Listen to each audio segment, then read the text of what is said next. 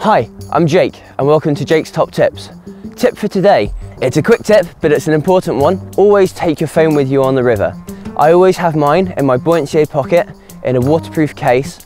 Could be an emergency service situation where you need to get an ambulance, or it might just be that your friends have forgotten the key as they go to do the shuttle. Handy, in your buoyancy aid, in a waterproof case, and it could just make the difference. Wherever you are in the world, it's always worth noting down what the emergency service number is because it changes from place to place.